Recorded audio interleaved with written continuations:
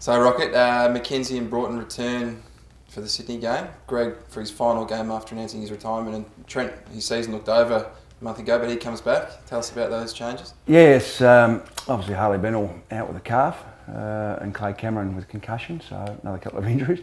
But Greg had informed me a few weeks ago that he would retire, so I said that I'd do my best to ensure that he got a game to actually finish the season, so that fitted in well. And Trent, yeah, a bit of a surprise. We didn't expect him to get up, but it's a good replacement for Harley, and so it gives another quality player back in.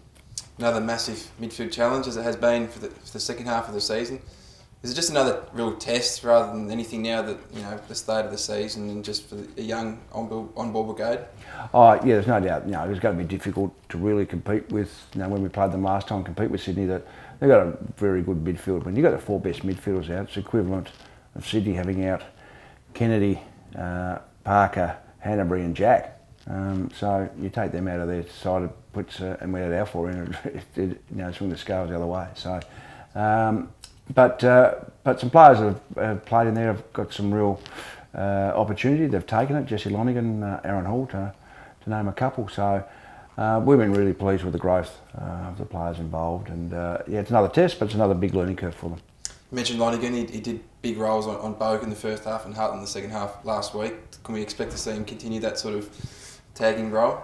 Yeah, he's responded really well to having an accountability role. Sometimes it's full on tag, other times it's just a reference point to be able to go back to that player. So he's had some really big jobs and exceeded all expectations. He's grown each week incrementally. He's getting a little bit better. So, and I think along with that he's getting more confidence. The resolve of the group's really stood out in the second half of the year. Is that something that's really impressed you, given the personnel that's been missing?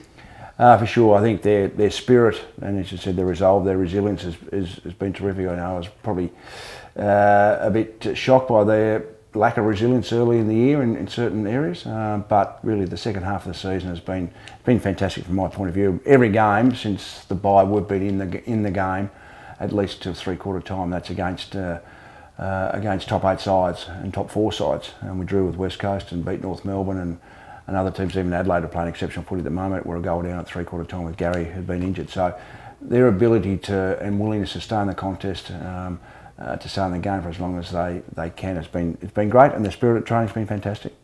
Tuke Miller's got to the final hurdle. It's been a theme throughout the year whether he'd get through with his body, but he's had a really amazing debut season. How impressed with him have you been? Yeah, he's been great. He's you wouldn't think he'd have second-year blues because of his attitude and the way he goes about it. At times he's tapered off because of that load, I think. He's looked tired. But him and Cade College-Jasna are the only two to play every game, which I think is probably the least in the competition, of only having 2 players. So Tuke's done a fantastic job and deserves a big rest, and then hopefully he can come back next pre-season and take the next step. Do you think Tuke must be in contention for the Players Association First Year Award, given that Cripps and Hogan aren't eligible? Oh, for sure, there's no doubt. The cards fall his way in that situation, but he's had a terrific year.